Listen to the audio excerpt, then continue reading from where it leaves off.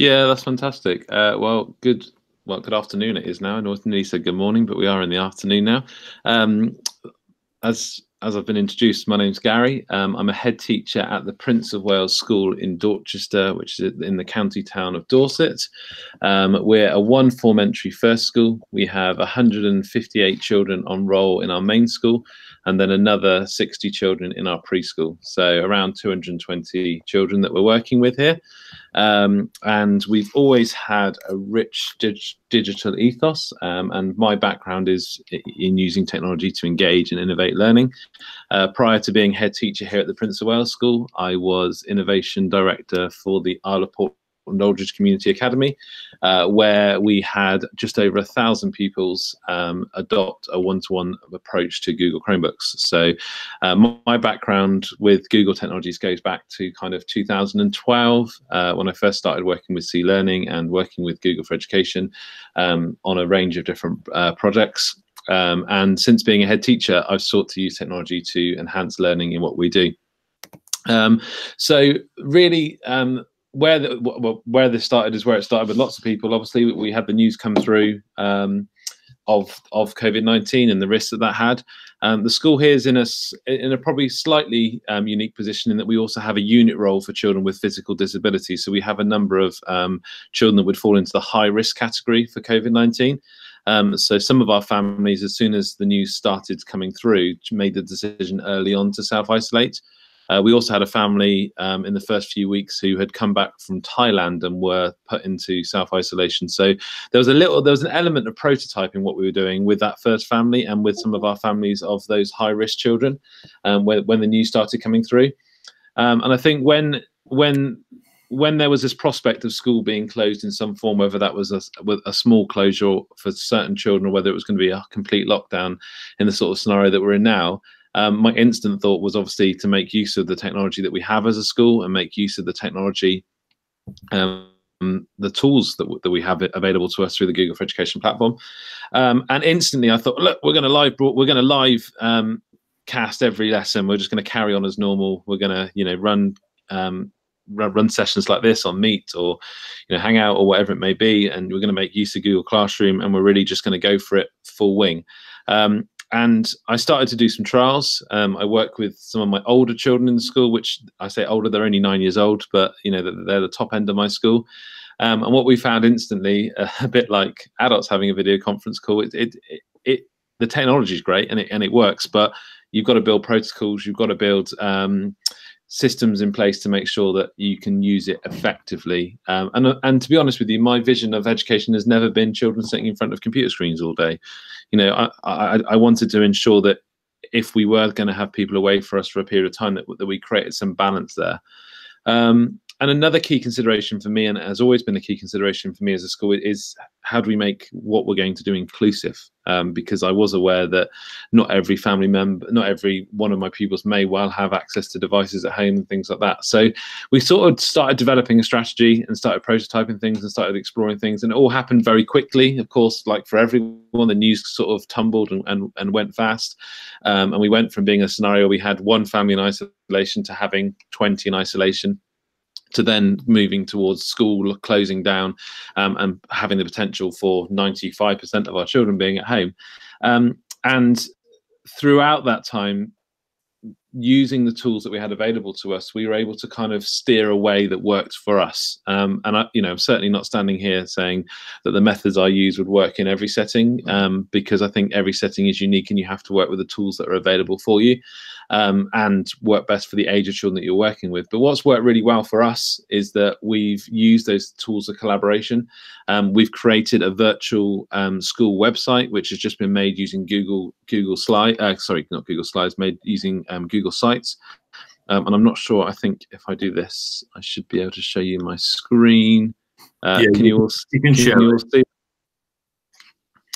Okay, so from our school website, we've just put a link straight through to our microsite. So this has just been made very simply using Google Sites. And this started off as just one web page initially, and has grown as the virtual school has grown.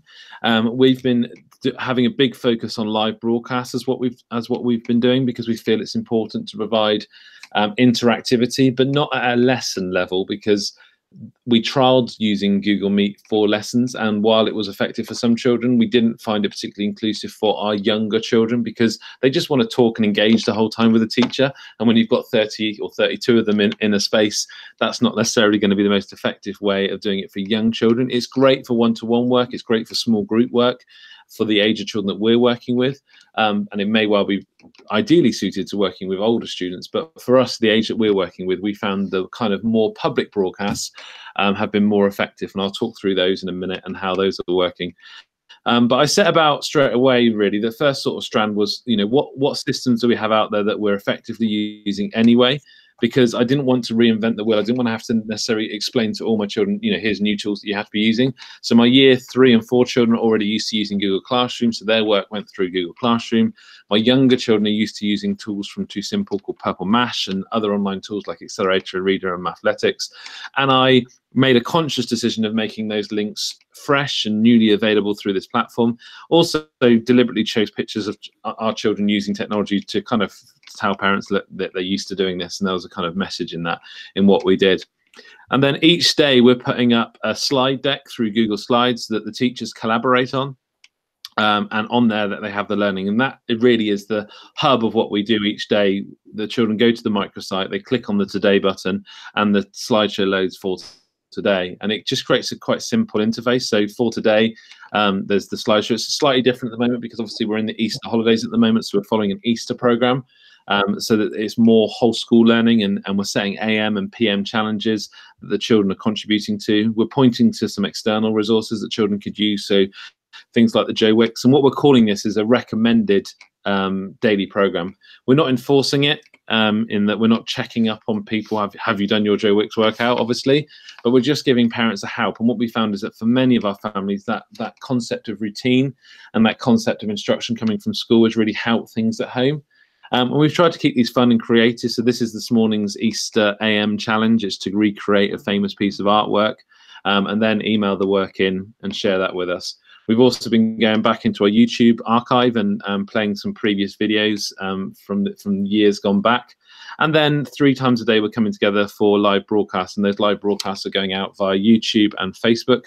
I'm using a product called StreamYard, which broadcasts live to Facebook and YouTube at the same time and gathers in the comments from both of those so I can display them live on screen. And I found that that works really effectively. It's a free product that you can sign through. If it's free with a watermark, so we're paying, I think, £15 a month at the moment to get rid of that watermark, and that's really reasonable for the amount of times we've used it. We've done about 130 broadcasts over the last 28 days, ranging from the sort of the common shows that we do each day, which is the Today at Power program, or the Good Morning Power program, which is like our breakfast show. These are shows that last kind of 10-15 minutes where we encourage children to share work. It's a bit like the old broom cupboard for if you used to watch children's TV, that kind of thing. It's just giving children a sense of community, sharing their resources, having some fun, talking, and also doing a bit of silly dancing and things like that at times. Then every day at 11:20, we're doing assembly time, and I'll share some examples of that in a second.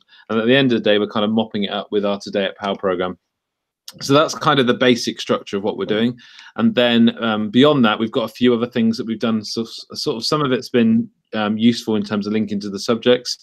So teachers are supporting their subject areas with just an open Google Drive where resources are being kept. So for example, some of our Power Maths resources that are supporting our maths program, parents can go into the Google Drive and they can find the resources there, and we're signposting that into our daily slideshows, so the hyperlinks are going in there.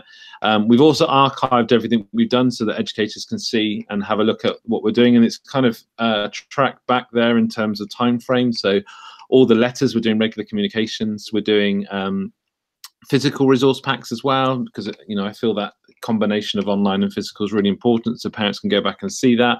We're also looking at some of the research and other resources that are available out there, and we've highlighted some of those for other educators. So this website is easy to get to. If you go to my school website, princeofwales.dorset.sch.uk, or just search the Prince of Wales School Dorset, there's a link on our main site through to this virtual school, and you can get access to everything there.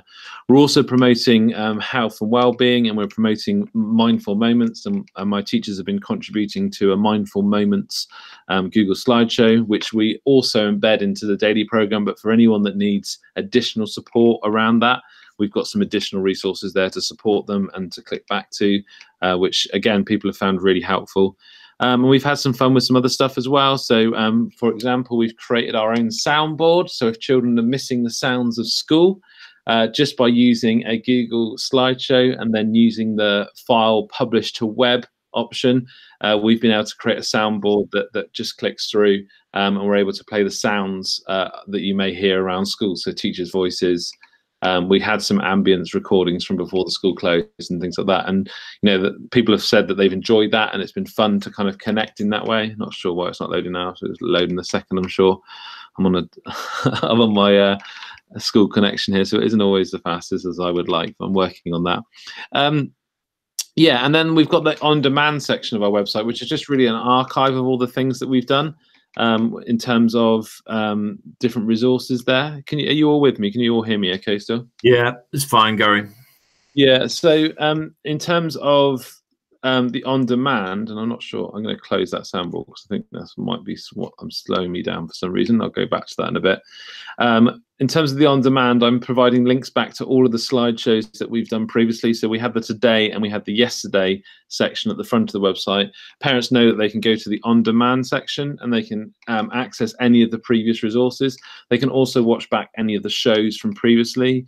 So a good example, yesterday I did a Portland, which is where I used to teach.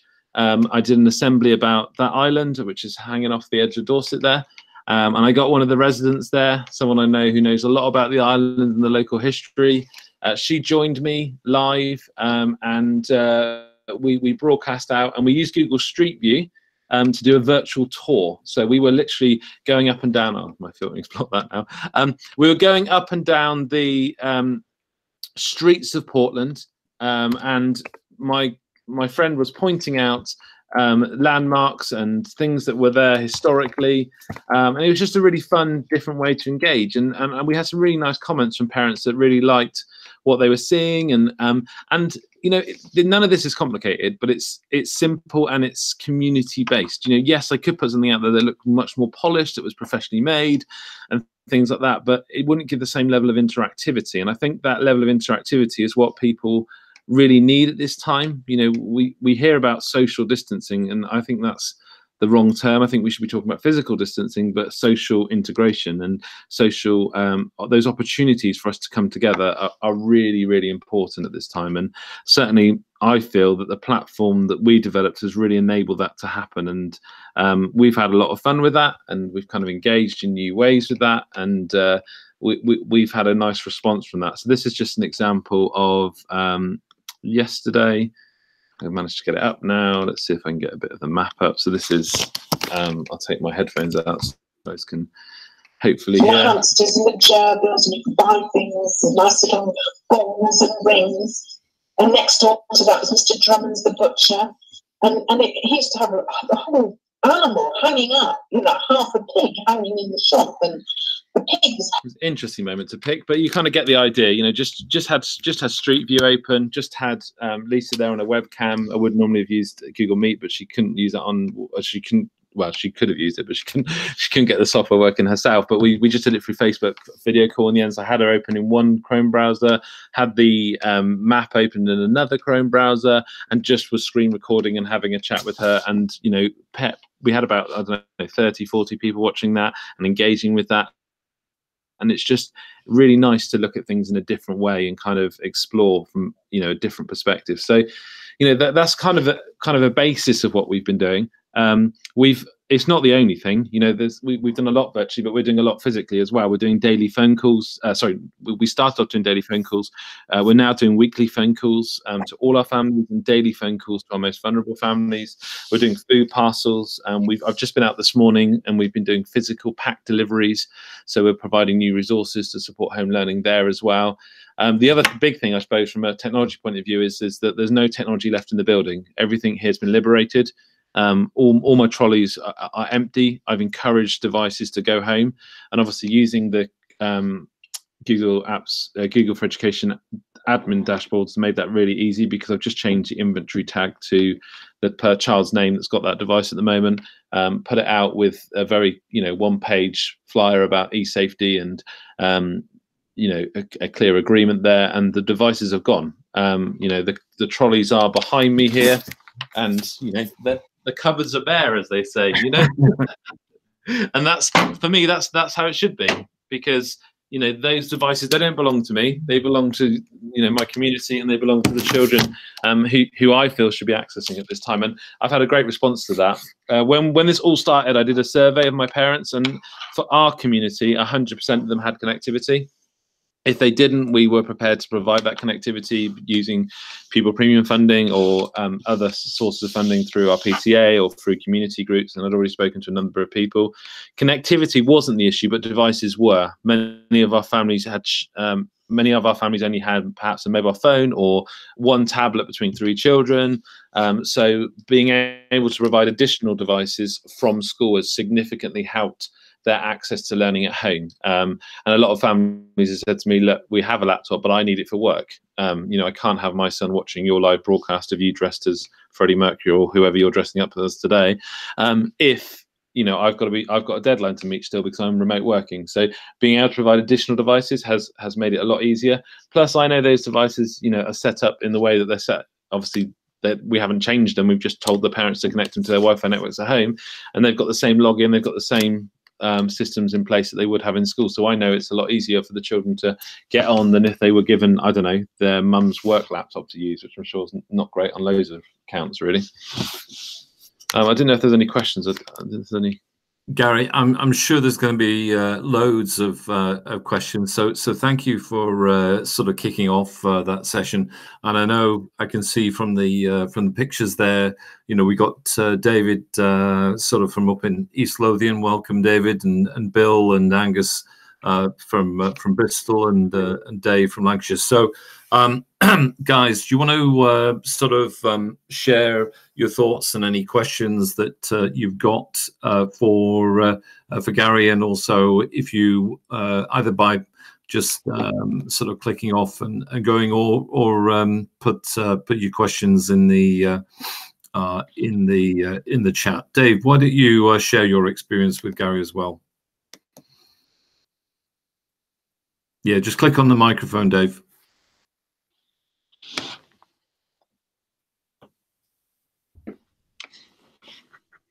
You're still not here. Click on the microphone, David, on the bottom. Sorry.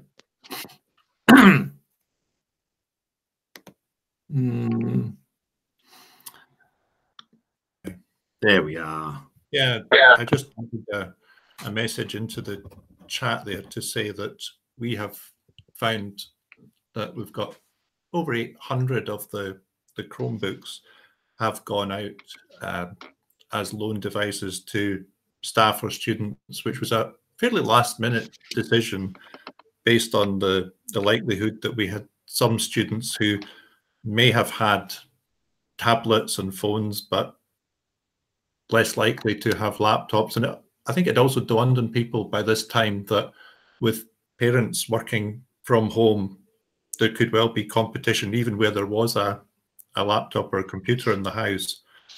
And it's been really good that the Chromebooks have been seeing steady use. We did need to make a change because for whatever reason, we'd set them so that they wouldn't default to any network other than the school ones. So we made that change, but having done that, there've been no issues at all. We can see they've been in steady use and have been a valuable part of all this. No, that's yeah. great. I've always been impressed with home deployments of Chromebooks because of that admin management console being so it seems obvious to say, but so cloud focused. It doesn't matter where the devices are, as long as they're connecting in, you can see where they are, when they were last accessed. And it's been really interesting actually to look at some of the data from that and see kind of usage levels, and also, obviously, if the worst case happens, the device gets lost or stolen, you've got those easy methods of locking those devices and displaying those messages, which I think is really powerful and kind of gives you some reassurance as well about the devices going out there. So, Gary, one of the things that's been sort of impressive from the outside is the scale at which content has been posted on to your website, and also the simplicity of your virtual sort of school classroom page or virtual school web page. So just share with everybody sort of why how did you get the idea for the virtual school page, and how have people how have you been able to manage getting all the content? I know you always do a lot of content, but yeah, I think, you know, in terms of keeping it relevant and keeping it engaging, we've been making use of our whole community, and really reaching out to people and showing how easy it can be to connect in. That's been key. I've also been making use of just general good communication workflows as I see them. So, for example, every piece of work that a child sends me, I respond with a personal audio comment, which I find is much quicker than me typing a response to them. And it provides that level of personal connection, which could be lacking during this time. And the way that I've managed that, you know, and I've got 220 children potentially messaging me, and I would say I probably get around 150 a day emails from pupils directly to me, and then my team obviously are getting those kind of communications on a more individual class basis as well. And what we've done is we've set it up so within Gmail we've changed our email signatures. So I now have a default signature that says, "You're a superstar. Thank you so much for sharing your work with me. We always love seeing what you do in virtual school. Please see attached for a personal comment." And then I'm just using a basic MP3 recorder website in Chrome, just recording an MP3, doing it in one take, just, you know, talking to them as though they're in my office and they brought a piece of work to me. You know, each comment probably is about 15 to 20 seconds maximum, saying, "Lovely to see your photos. Thank you for sharing with me. I really enjoyed reading that piece of work. Here's to the next piece of work. Can't wait to see what you get up to next. Take care, bye-bye," that kind of thing. And I download that, upload it quickly, and it's gone. And each email is probably taking me less than a minute, way less than a minute to process in and out. And then every child's getting that personal feedback in a way that's unique and a way that is quite special to have that audio recording. And the response from my parents has been phenomenal on that, and they've really bought into it because they felt that connection. And then on top of that, in terms of the wider content, been making use of Google tools. So, for example, with our assembly slot at 11:20 each day, been making use of Google calendars so that if someone's interested in taking an assembly, I send them to a link. I use a website called youcanbook.me, and I use it for my general diary management anyway. It links to my Google Calendar and it only shows my availability. It's free to use for one person. It's designed to be used by people like salons and beauticians to book beauty appointments through Google, with a link provide like an interface for Google Calendars. But I use it day to day to manage my diary if someone wants a meeting with me. Instead of having that back and forth with emails going, when can we meet, I just send them that link and say book any slot that's free there, and I've already blocked out time in my diary where I don't want people meeting me, etc. So when this all started, I started a new calendar called Assemblies, and I blocked out all the time apart from the 20 minutes each day when assembly is free. And I shared that link through You Can Book Me. And now you can go to a website, it's spracklen.youcanbook.me. And there's an explanation there saying, we're running assemblies. If you'd like to take part, find an available slot. And they're booked out for the next couple of weeks. You've got to click through to find them. And then the person books them and they put the rationale of what they want to talk about. And look, 99% of the time, those are going to be fine. Obviously, I'm checking the content that's coming through. You know, I'm not allowing some, I don't know, right-wing extremists to take an assembly for me. And obviously, at the end of the day, I'm hosting the assembly and talking to them in the space as well. But it's proved a much more efficient way of booking that content in. And little things as well, like we've been putting out videos. We've done a couple of music videos, you know, the lip sync kind of challenges over the last couple of weeks that we've released on a Monday morning. And normally when I do that, I ask staff to send me some footage, but every member of staff at the moment is wanting to support what we're doing. And if they all sent me video footage, I'd have far too much. And if I've got, I don't know, 30 staff sending me 3 minutes of footage, it's going to take me a while to go through and find the gold that I can use in the video. So what we're doing now is I start a Google Doc up on on a Sunday night and I say, look, this is the song for this week. Here are the verses, here are the lines for the song. Sign up to which line you're going to sing. And please don't record the whole thing. Just record the 5 seconds. And then for me, it was much easier to then put a video together that then went out there on Monday morning. So it's trying to think about the workflows to minimize additional workload while also being sensible with it. I don't know if that kind of makes sense, but that's how we've been managing things. Just thinking about how does the information come in? How can it best be processed in a way that comes back in a personal fashion, but ultimately doesn't create massive workload. And that's where things like the collaboration tools with Google Slides and obviously Google Docs and things like that work really powerfully, especially when people are working remotely. Because I know that next week's slides, all of next week's slides are virtually done. There'll be some tweaks the night before because we'll get feedback from parents about the content that day, and some parents, if we get overwhelming feedback from one class that the maths was too tricky, we may put another support video in. But generally speaking, we're about at least 1 week, but at the moment, because we've had the holiday, about 2 weeks planning in advance of what content is going to become available. Yeah, I mean that feels like Gary, that you said work as normal, using things as normal, and I guess you're planning your timetable sort of running forward anyway. So that's great.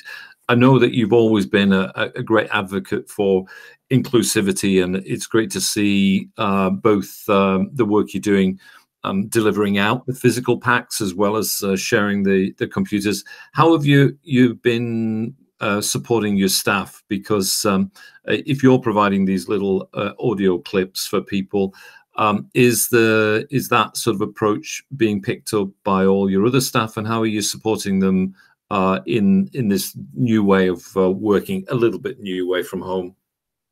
Yeah, so we've always had that open culture, and that's what we've always sought to achieve certainly since I've started here, where there's no stupid questions and those questions get shared. So when a question comes in of, how do I do a video of X, or how do I hyperlink? And there's some of my staff didn't know how to hyperlink, from say a folder, a file in Google Drive to a Google slideshow, and it was just a case of, right, I'm going to create a step-by-step video using something like Screencastify, or obviously you could do it through Google Meet and you can record a broadcast, or if I'm using my Mac, I could do a QuickTime screen record, and I would then share that with all staff. So if I'm doing some training, and whenever I'm doing anything now, I tend to record it live in the moment. I don't make it flash or tidy. I just do, look, I'm with Duncan, he's asked me how to do this, I'm going to show him how to do it, and I'm going to talk you through it. Duncan, if you get stuck, I'm going to email this video to you so you can watch it back at any point, and you can pause it and you can rewind it and you can go through it again, and you can do it again and again. Some of my staff, and I'm thinking about my colleague Duncan in particular, and he won't mind me sharing this, but he's not used to doing those sorts of things. But after doing them for 2 or 3 days and watching the video back, he's now doing it every day. So it's about building that confidence. It's not that people can't do it, it's just that they perhaps haven't needed to do it before, or it's not part of their day-to-day routine. So just making it part of their routine when it's applicable and making it useful for learning, then I found that staff have been really amenable to that, and we've done that with a whole host of things. And now, if sometimes I get a question I've already done a video for, say, look back at this video. Don't watch the first 2 minutes because that's not relevant, but from minute 3 onwards, that's relevant. And just having that bank of things that we can share. And again, that most of these things they could Google themselves and they could get a video of someone else sharing it, but there's that personal touch with knowing that it's me or someone else in my team that's recorded that, and it's been encouraging other people to make those recordings and just share them with each other as well, and making it clear to people that pretty much speaking, anything's possible. It's just how we present it and how we do it. So some things took a bit longer to work out exactly what we'd use. The live broadcast, it took me a while to come across Stream Deck, and that did exactly what I wanted it to do for the particular thing that I wanted to do. And equally, playing with the soundboard took a while to get the settings right of what I wanted it for my community. But there's stuff out there and other people doing things, and it's just nice to share that practice and to have that discussion. Yeah, no, I completely agree. Guys, ladies, sort of, do we have any other questions or comments for Gary, or experiences that have been working in your schools that you want to share with Gary? If you do, just click on your microphone and ask the questions. Whilst you're having a little think about that, I've put in a link to the Prince of Wales website into the chat. I've also put in a link to an online voice recorder. I don't know which one Gary uses, but it's onlinevoicerecorder.com, and That's also a link to use, Screencastify. Yeah, it's really good. The quality is very good. Yeah, I might use that one. it's really simple and just download straight away, and then you're away. Really, it's so straightforward. Yeah, absolutely. And a link to the Screencastify at the Chrome store if you're not using that, should you need that. Gary, one of the thoughts that I was pondering is, what's the kind of workload expectation from your students? Because you're clearly they're not going to be producing as much as they were at school. How much do you expect to receive from them on a daily or a weekly basis? Yeah, so we've made it really clear that for us, the focus at the moment is on their health and well-being. That they are in a place where, when they come back, that they are ready to continue with their learning. So in terms of expectation, we're focusing the daily expectation, not during the holiday time now, but from Monday onwards again, we're focusing around our core programs of literacy and numeracy.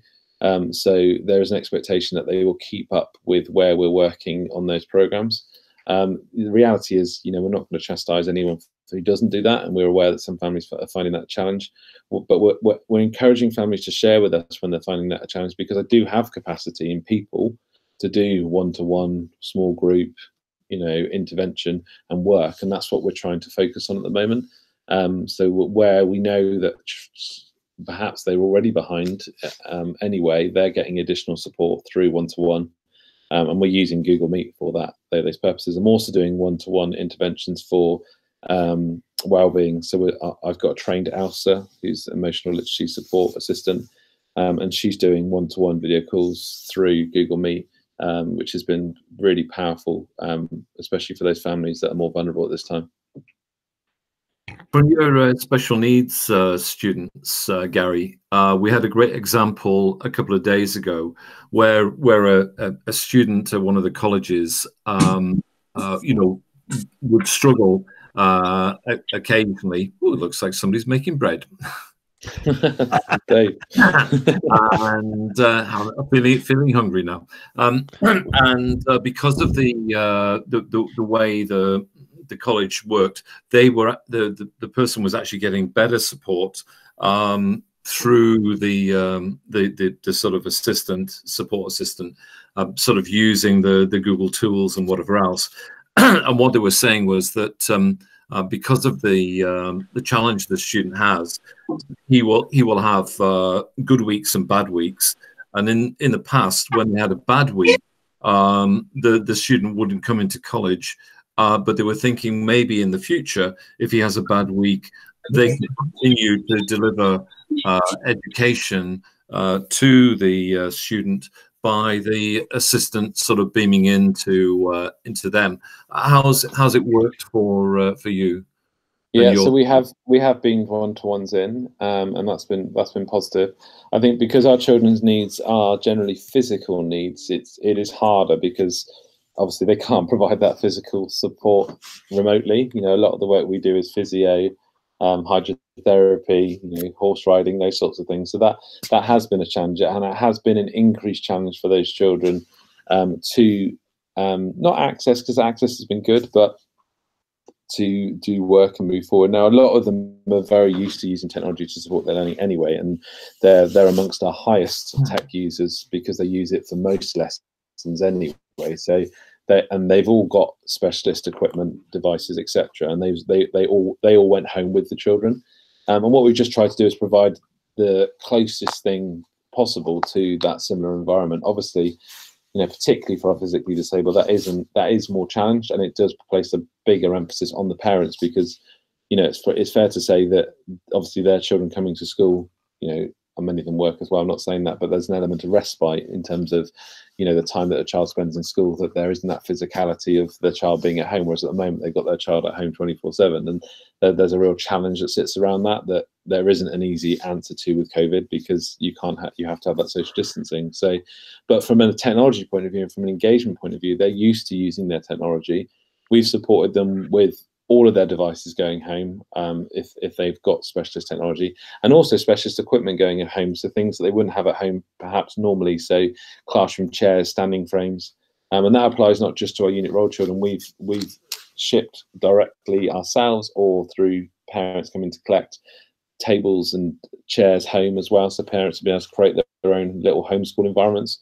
I would say about 70 to 80% of my children daily are going down to sit at a school table on a school chair using a school Chromebook, and many of them, I would say at least 60% of them, are wearing their uniform as well. So they're getting a pretty close to possible school experience with the conditions that they're working under. No, that's really good to hear. Perhaps we'll have one of those picture boards with everybody sort of in their little school home sort of scenarios as a little wallpaper mash. It looks a brilliant picture. We've done a few other little things as well. So we did a virtual India Day. So a couple of weeks ago, our Year 2 children were due to be having an India Day where one of the parents was going to come in. Who comes from his parents come from an Indian background, and they were due to lead some Indian cooking and do some Hindu prayers and some Bollywood dancing. So instead of doing that physically, we did it virtually. The parent joined us from their home, and with that day we did a 6-hour broadcast, and we had sort of 300-400 people joining us throughout the day, asking questions, engaging in it, and we even had a cook along live for lunch where around 20 families had all the ingredients at home and were cooking along as the parent was cooking along. So that was quite unique. We did a virtual disco as well. We used Zoom for that, and we had, I think, 120 connected people at that point. And we broadcast that through StreamYard as well and YouTube. So we had people connecting in for that. And then we've done some quizzes as well. So we've done that's worked quite nicely. No, that's amazing. So as you go into the summer term, are you planning, obviously based on all the information that everybody has, are you planning that this is going to carry on for the summer term, and then will you be sort of planning for the start of the new school year? And what about at the moment, obviously, we've got no idea. We've got no ideas on time frames. You know, we obviously have to wait till the advice and guidance is there. We're continuing to work in this way. What I will be doing this week, before we close this week, is putting a Google form out to my parents to get some feedback. I've had anecdotal feedback, and it tends to be those parents that are happy who are emailing me, you know, quite regularly saying how happy they are about what we're doing. But I want to put a mail shot out to all my families and get feedback as much as I can and say, look, this is urgent. I need your views on our provision and how it's working for you. Is there anything that's not working? Can you give us feedback? Because I want the warts and all. I don't just want the positive feedback, because I want to reflect on that and improve moving forward. But at the moment, our plan is to continue as we have been, keep the variety, keep changing the people that are involved and getting different faces in and talking to people, introducing different bits of work. Also looking at the national picture and the international picture, where there's some really fantastic stuff starting to come together around different things. I saw a great resource from America yesterday from Common Sense Media. They're doing, I think, is it no school or nonschool.org? Yeah. It's a great resource where it's very American focused, but there's a lot in there that could be used and applied. So we're finding that a lot of the things that we're now putting into our daily programs are freely and widely available, that they weren't perhaps being shared initially, but are now starting to come out. So we don't want to, you know, at the end of the day, we don't want to restrict what parents can do, because if you've got a child that's absolutely hooked on Harry Potter, and you know, J.K. Rowling obviously and the Warner Brothers and the publishers have released the Harry Potter at Home website now with a whole host of, you know, fun learning activities. Why would you not want to engage your child in that way? You know, just because we're saying that for our virtual school we're doing about Egypt today doesn't mean you've got to not stay away from the Harry Potter content. So we're trying to encourage, what we've always done, to be honest, is inspire children to learn. So if a child is inspired to learn, then go with it and go deeper with it. And we've been quite clear on that, and we've been deliberate in some of the communications that we've put out around the fact that we don't expect you to cover everything that's there. You know, there are a couple of families still that have covered absolutely everything I've shared. Now they're extreme, and you know, I certainly can't replicate it in my own home. Let alone, you know, I'm the head teacher. But you know, if that works for them, great, but don't feel the pressure to do that. And my deputy head is also a parent here, which is helpful. She's got twins in year 2, and she created a very kind of raw, frank video where she just looked into the camera and said, look, I'm a parent and this is hard. I can't keep up with everything that's being shared, and I'm not meant to. And she's the one that's producing a lot of the content, you know. But it's just saying, you know, being really frank and honest. And we had a really good response to that from our parent community, because I think there can become a danger that becomes almost like, I don't know, Instagram homeschooling or Pinterest homeschooling, where everything's perfect and wonderful, and you know, children are sat beautifully and they're, you know, I don't know, in awe of their Chromebooks all day long because of the amazing learning that's been shared. And it's not like that. You know, learning is messy, it's complicated, it's raw, it's frustrating at times, and you know, it will ebb and flow. And I think we need to make sure that we represent that in the communications that we share with our families. And I think there can be a danger that we're just always sharing just the positive stuff. And I just want to go back to one slide I always share when I'm doing kind of social media, and I feel a lot of what I'm doing at the moment has worked because of not only the background with technology and the background with Google apps, but also the large amount of work I've done historically using social media and understanding social media, and where there's a kind of sweet spot that sits between what's relevant and what people want, you know, what people want to hear about and what you want to tell them. And it's that relevant spot that's really important.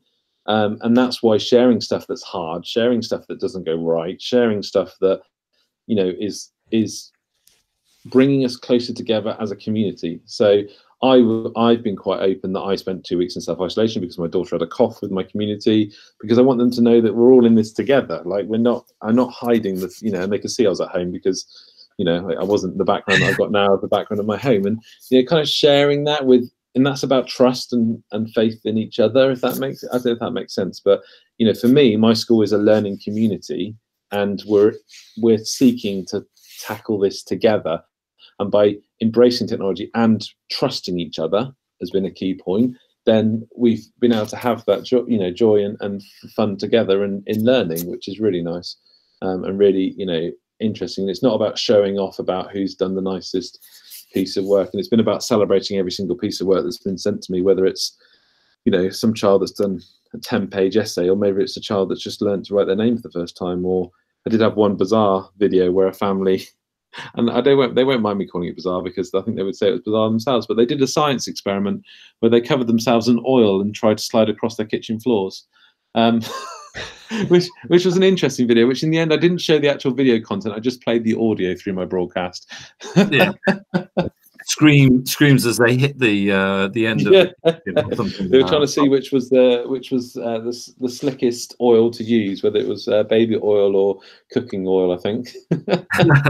Gary, can I ask? I don't want to take away from all the fantastic things you've done, and it's just been astonishing listening to the brilliant, the whole attitude about it, the whole ethos of it has been amazing. But are there any things you've done where you thought, oh, that didn't quite go to plan, and you've already decided to park that as a particular technique that you are using? Or yeah, no? So the daily phone calls, well, that was our original intention, but just the level of work that's involved in ringing 30 families daily didn't work. Plus the feedback from parents was, we don't need you checking up on us every single day. We'll contact you if we're worried. I struggled with my phone system here initially because we've got a managed service provider that manages our IP phone system, and I didn't get the best response to get control of that quick enough.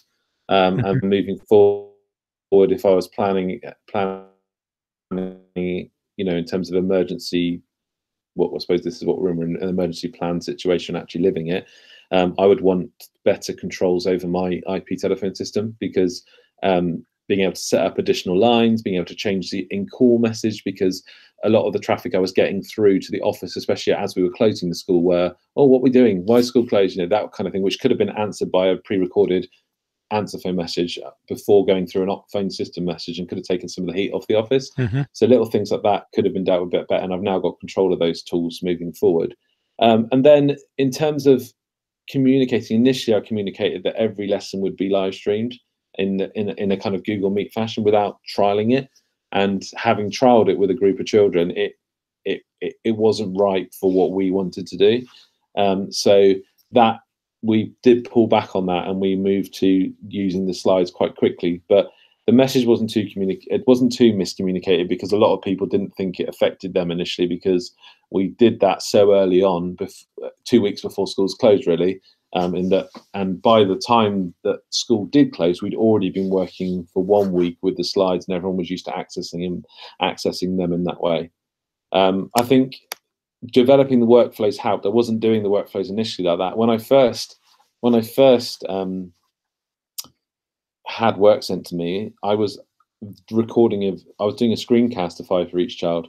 So I was opening the work, talking about it as a video recording, and then I was trying to share that video recording with them. And most of the time, it was too big to share as an email attachment. So it was uploading it to Google Drive and sharing it, or I was uploading it to YouTube as an unlisted file, then sharing it. And that was just way too much workload, and the file sizes were too big. And even when I did that, some parents couldn't access them because of whatever device they were accessing on, and there wasn't a kind of shared. Video formats are still a bit not completely, universal, are they? Because you've got the .mov and you've got the .mp4s, and different platforms open different things in different ways, and quality issues and things like that. So whereas MP3 with the online audio recorder, I've not had one person message me back and say they can't open it. So just things like that, making sure that file formats are right and things like that. One thing I didn't realize when I first created the Google site is that the URL for your Google site is based upon the name of your page, obviously. So I had I think my site originally was sites.google/Prince of Wales /COVID-19 /microsite, and I linked that web address to my main page. But then I changed the name of microsite to homepage, and the hyperlink broke because the name had changed. So just little things like that people pointed out to me that were wrong, and I fixed quickly. But just in terms of things that haven't gone right, there are obviously things that we reflect on and would do differently. Excellent, thank you for that.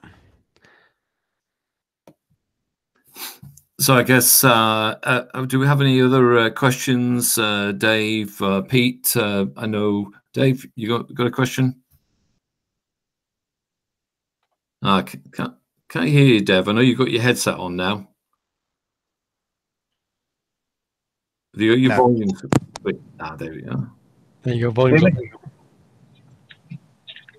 I'm not having much fun today, am I? In the sunshine, Can you hear me now? Yeah, we can hear you now. Yay, finally. Sorry about that. I'm having an experimental day today because I'm not actually working. But there we go. Yeah, really interested to hear what you had to say there, Gary. Thank you for sharing that. One of the questions I had was around what your take is on the union advice, because our senior leadership have been saying that due to union advice around safeguarding, we shouldn't be doing synchronous one-to-one online meetings. What's your take on that, please? Yeah, so my take on that has been that as long as I'm not putting any pressure for my staff to do it. My staff have been very willing and open to do that.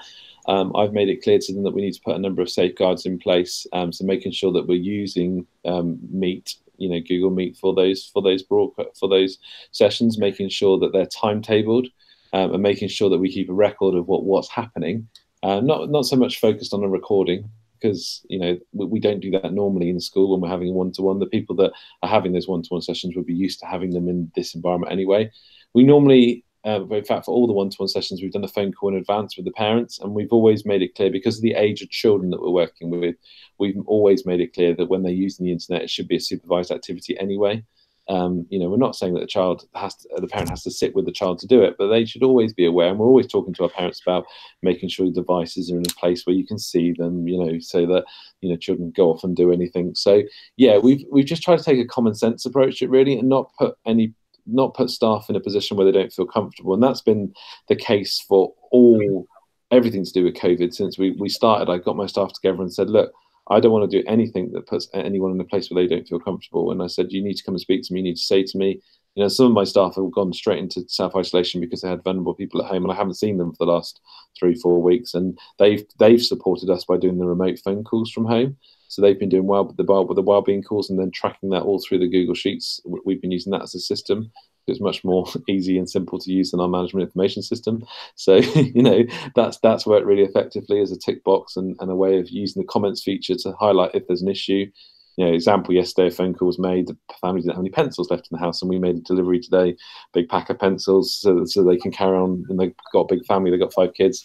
You know, they've got all the food they need, but they needed pencils to carry on with what they were doing with their learning. So little things like that, you know, just being solved. But for me, it's continuing the ethos that we have on a day-to-day basis, and that we don't want to put people in a position where they don't feel comfortable. And if someone's not comfortable with doing it, then, you know, we either it doesn't happen, or they're supported to be in a position where they do feel comfortable. And that might mean doing the first couple with me or with someone else that does feel confident to do it, and doing it in an environment where they can join together. And a couple of people have been like that with me with the assemblies and things like that. They've been, you know, I don't want to leave on my own, but I'm happy to join you and do one together through that platform. So that's cool. I think our staff were keen to use Google Meet, and in fact have been doing.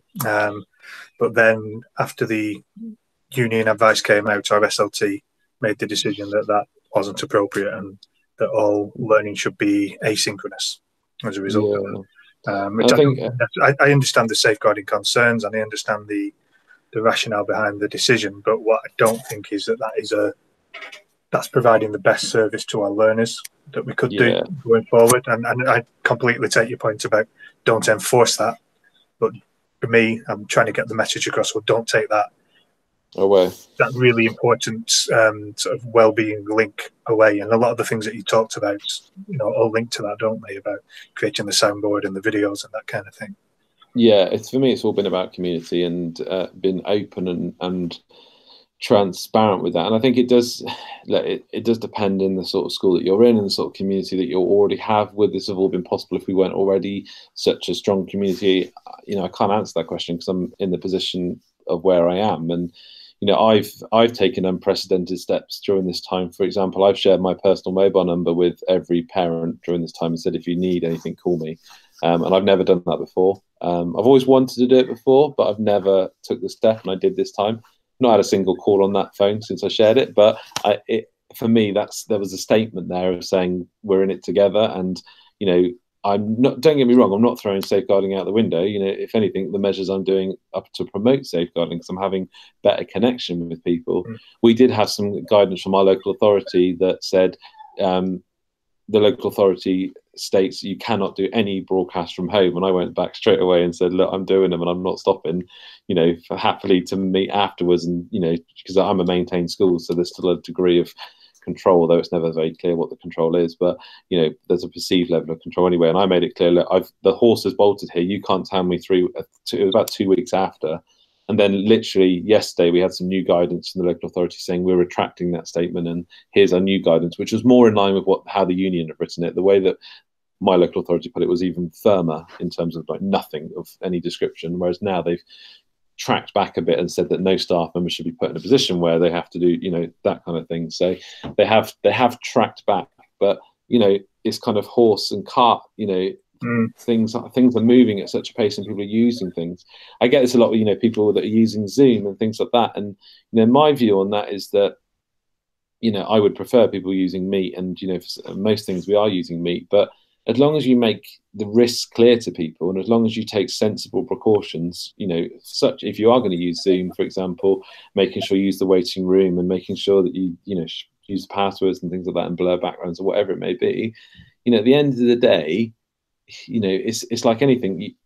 You if you were scared of a car hitting you, you would never go and walk along a road, would you? You know, it's about managing the risks, is I suppose what I'm trying to get across, and that's what we've sought to do all along. And perhaps we've been more risky, if you want to call it that, than others. But I don't think we've taken out of proportion risks. And I think at the end of the day, we're seeing the reward of engaging our community through these platforms. And for me, I think that will minimise the long-term risk far greater than if we'd done nothing. Yeah, I would agree. I think it shows good leadership, that, Gary. Interesting to take that back to our leadership team. But well, thanks. It's good to connect with you. And it looked like you've got a nice sun in your garden there today. Yeah. It's your Dave's birthday today. Oh, happy birthday, Dave. Thank you very much. Very kind. It says a lot that I'm taking time out of my birthday to come and listen to you guys. So particularly, bless you. Thank you. Well, cheers, mate. I was actually thinking while you were having that conversation, and it's something that often pops into my mind. I don't know if anyone remembers the Byron report about keeping children safe online, and she draws a parallel with swimming pools in that, Yeah. where of course there's a very real risk of death because they can very easily drown, and we have handrails and lifeguards and anti-slip mats and notices, but we still teach them to manage the risks. I think that 100%. the same here applies to our adults in the situation, that the unions are advising them not to use these things. It's about managing that risk. And something as, I think Dave will mind me pointing this out, something as simple as thinking about the background, because we joked when Dave first arrived that his background was a wine rack and a bottle of brandy. So a simple decision to, there it is, look, to move. Brandy on it now, it's my birthday. So there'll be less brandy by the end of the day. But it's just important, isn't it? It's about managing it and being sensible, because the value in terms of safeguarding, the value in terms of well-being for your children to have that connection is far greater than those risks that we perceive are actually there, I think, sometimes. So we need to be sensible about the whole thing. And if we listen to every piece of advice that the union gives us, then I think education would be a very different place, wouldn't it? I think the unions will always take the kind of the extreme view, the safest view, and we will choose our route through that often. And I think we just needed a little bit of time to allow things to settle down. So I'll be revisiting this with our head tomorrow. I think the real frustration is that there hasn't been stronger leadership from a department level around this, in terms of sharing that best practice, and also embracing a future approach. And I know that we're used to that with the department, but in this time of crisis, there's a whole generation of children that are coming through that ultimately will work in these methods that we're using. We're all doing it now. We're all freely communicating from different parts of the UK and collaborating on things. Last night I was in a Zoom call with colleagues from Denmark, the US, Australia, and New Zealand, talking about the future of learning spaces and the impact that COVID is going to have on school building design, which is a real passion of mine. And it amazes me that schools wouldn't want to prepare their children for that world, if that makes sense. And I think that's the bit that is questionable, really, because the advice that's come from the DfE so far has been, to my knowledge, from what I've kept a track of, has been a list of free resources that it took a long time to come, and then when it did come, was probably far too extensive to be useful, in that it, goodness knows how many pages long of just random resources, when they could have easily shone a light on the examples of best practice. And I say this from the position that I was contacted in the first week of doing what I was doing by the department, and I did talk with them, but I've not seen any output from the stuff that I've shared. And I do ask questions of why that is, and it's just interesting. Yeah, it's sometimes too easy, isn't it? That is that model of, if I tell you lots of things, then I've done my job. It's like a tick box. Well, we did share something. Yeah. So it's that thing that you just want to say teachers say, don't you? When they're looking at their results and they're disappointed with the results, and they say, I can't understand it. I'm sure I taught that to the kids. Thinking, I think on the flip side of that, we see, for the flip side of that, I've seen other tweets that said, the government are working hard to turn Parliament into a virtual Parliament, yet schools have done it in less than 4 days. Schools went virtual instantly, yet Parliament are still in a position where they're not meeting because they haven't agreed the protocols in which they meet. And it works at both ends of the scale. Then you get the fact that some schools are doing amazing things, and it's great hearing the examples that are being shared through this platform and others, where schools are really engaging and doing things. And then you get the other end of it, where Parliament themselves think it's acceptable to delay meeting because they can't find the methods and the approaches. And I just think that there's such a dichotomy between, there's such a sporadicness to the provision, I suppose is what I'm saying. Yeah, it's that permission to stop, almost. That's what is given people, whereas others have seen it as an opportunity, aren't they, to continue to grow. And your students, their literacy levels might not be where you would want them at the end of the year, but they will continue to grow as people, because you've got the balance of that well-being and that engagement and that community that you talked about, right? so that when they do come back, they will still be 100%. inspired to learn, and you'll pick up where you left off and continue to grow still. Whereas right. others see, well, actually, we're in an emergency. I'll just do the minimum to tick over, and that'll be it. Yeah, it's an interesting response. I wonder if there's a link between that and that Dweck model of a closed and an open mind, whether there are parallels to be drawn there. I think so. Yeah. Well, that was excellent, Gary. Thank you very much for that. I think we're people are now voting with their feet. Probably got the next meeting to go to. I'm sure you've got lots of things still to do. Another costume to wear. Another costume to wear, no doubt, this afternoon. Fantastic session. That I'm really delighted you came on and spoke to us. And we are going to do the same thing again from a secondary point of view with Roger Nixon tomorrow. So do please come and join us then. But in the meantime, thank you very much to Gary. Thank you everyone else for attending. And hopefully we'll see you all soon. And you get some applause from Pete there, from Pete Rafferty. Thank you, everyone. Take care now and see you all again.